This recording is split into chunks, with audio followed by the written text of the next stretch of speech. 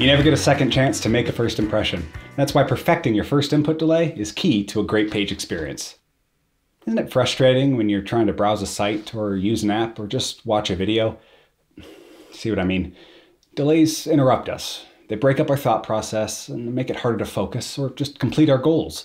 That's why it's so important to make sure the people using our site have as few delays as possible. One of the ways that page experience helps reinforce this idea is through the metric first input delay, or FID. FID is a new web API that you may have heard of last year, as it was a part of the inaugural group of Core Web Vitals. First input delay measures how long it takes in milliseconds for your site to react after someone interacts with it. It's like when they click on a button or if they tap on a text input. That means that we're measuring the delay in processing data and interactions, not the time it actually takes to process that data. You can think of it as how long it takes for your page to feel like it's interactive. It's being responsive to the user the very first time that they use it. And just like every part of page experience, each and every one of the URLs on your site are scored on first input delay independently, directly based off of the actual users using your site. Your homepage may have fantastic values, but your product page or articles could be a little bit far from perfect. Regardless of how any page is performing though, neither result impacts how another page is performing on page experience. Every URL is an island. However any of your pages are scoring, you can be sure that the numbers that you see reflect what users are actually experiencing. That's because the FID scores are coming from the monthly Chrome User Experience Report. You can read more about this report in the links below. Now that we have some idea as far as what FID is, how do we go about finding out how your pages are actually doing?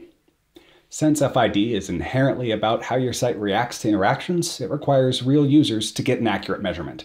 As a result of this, you can only really rely on user measurements that come from real-world users, either via your own analytics or the ones that you have the ability to access inside of the Core Web Vitals report section of the Search Console. If you haven't already, you'll need to create a free account to access the Search Console, but I highly recommend it. You will get some invaluable information about how your site is performing with page experience, as well as a lot of other foundational pieces to creating fantastic modern websites. You can quickly check out how your pages are performing with PageSpeed Insights. This is a hosted online version of the same Lighthouse tool that's a part of the Chrome DevTools. It shows you how your pages are performing in a test environment that's configured to be around the connection speed and device performance that's going to be average for a web user today. Your URL needs to be online for over a month in order to be included in the Chrome User Experience Report. If it has been, you can see the actual Core Web Vitals results directly. So you've got a number. Now what? Well, like all of Core Web Vitals inside of Page Experience, there's no such thing as passing or not passing. These are all used as guides. Search is using them to create relative performance differences between URLs to see how they're performing against one another. Generally speaking, a good goal is to have about 75% of your site's visitors have a first input delay of less than 100 milliseconds. 100 milliseconds has long been considered the point at which people perceive user interfaces as behaving instantaneously. Anything in the 100 to 300 millisecond range is starting to become problematic, and anything beyond 300 milliseconds is a noticeable delay and will likely cause a worse experience for your users. One thing worth mentioning is you are not guaranteed to have an FID value. Since it's inherently based off of a user interaction, if your page doesn't have anything to interact with, or people just don't ever click on buttons or inputs, there won't be an FID value recorded. If your pages are new or your URLs haven't been included inside of the Chrome User Experience Report, you can still figure out what your FID results are, just takes a little bit more effort. Like I mentioned before, all of the field data in page experience comes from your actual real-world users. That means that we can figure out the FID ourselves using the same APIs. In order to do this, we need to add a little bit of JavaScript to our page. All of the Core Web Vitals are available to us via JavaScript APIs, specifically through performance observers. These observers give us an event or list of events that match the type of performance events that we're interested in. In this case, we're going to be looking for first input. Once the browser determines a first input has happened, it will execute the function that we pass it, passing us the list of events that match what we requested.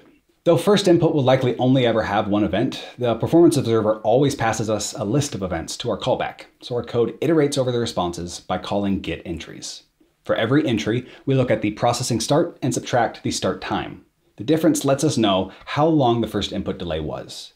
You can take these numbers and send them up to your own analytics infrastructure to start to get a good idea as to what our FID results are going to look like. If If you're having a hard time bringing down some of your results, tracking in your own analytics can let you do a much more detailed data analysis. You can look for patterns such as user location, device type, or other bits of information that may not be as obvious to compare and contrast on the official page experience results. It is important to note, however, that while these are close and potentially identical values to the FID results, there are a number of edge cases that could potentially make it slightly different. You can read more about the nuances of this at the link below.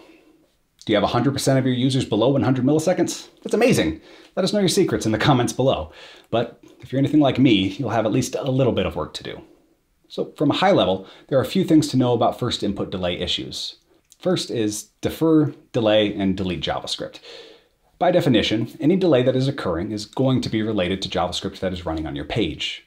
All of the code on your page runs in the same thread by default. That means that the browser can only do one single thing at a time. So if a bit of code takes longer than expected, everything is blocked.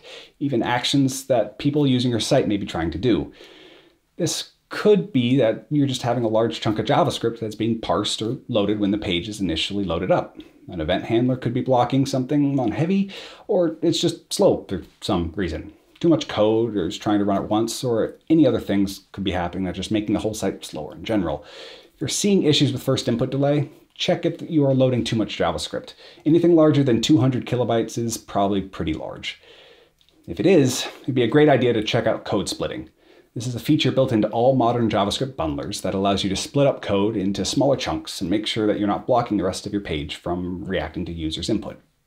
You can learn more about code splitting in the links below. After splitting, any code that isn't essential for page load should be loaded using the async or defer attributes on their script tag. By using defer, you're telling the browser that the script is not going to change the layout of the page, so it shouldn't block the rendering of the page while it's being loaded or parsed. Async is a lot like defer, only it takes it a step further. It says to not wait on any other scripts. Using the async attribute tells the browser to execute your code without blocking on any other script beforehand. While we're already digging into the source code, be sure to be on the lookout for code that can just simply be deleted. It can be easy to accidentally include polyfills or workarounds long after they're actually needed. Often, the first interaction a user has with a page is going to be something at the top of your page, like things like a menu button or a search input, things like that. But if you're having issues with first input delay but aren't really sure why your score is what it is, a great idea is to start tracking the elements on your page that are having their delays being measured. If we look at the code snippet we were working on before, we also have access to APIs off of that same entry object. Specifically, I like to look at entry.target. This lets us know the element that we were interacting with, whose delay is what's being measured.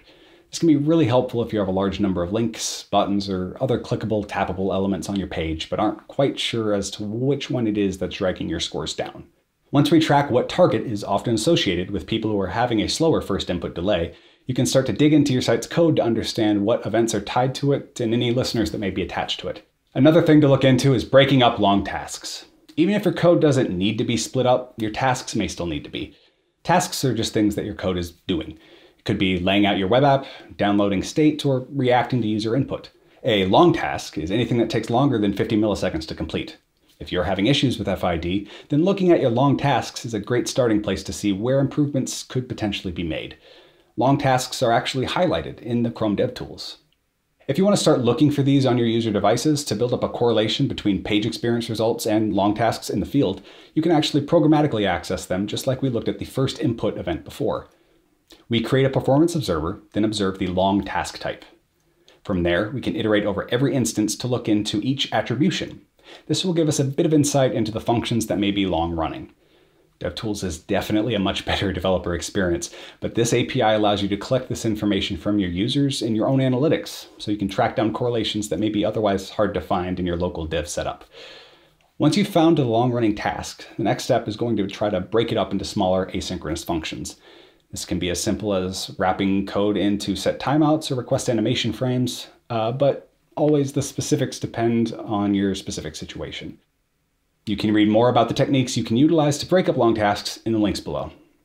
In general, improving first input delay comes down to optimizing the when, where, and why of the JavaScript on your site. You want to try to reduce its usage to the minimum needed to maximize your site's potential. Page experience is new, but the ideas behind it are solid and user-focused. If you can get great results, then the visitors on your site will be all the happier for it. There's still quite a bit to cover with page experience, but we're running out of time for this video, so make sure to share any questions you have on Twitter or in the comments below, and be sure to subscribe if you haven't already. We'll be back soon to dive into yet another part of page experience. Thanks. See you soon.